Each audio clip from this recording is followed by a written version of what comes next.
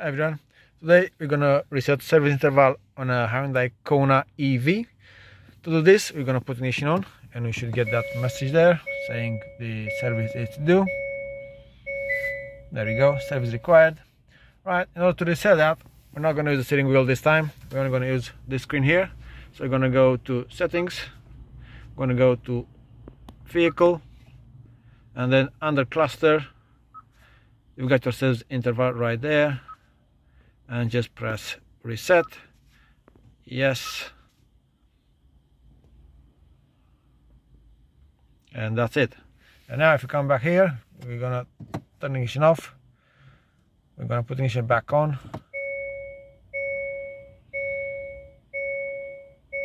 There you go, everything is all right. Thank you very much for watching this video. I hope you found it useful, and I will see you on my next one.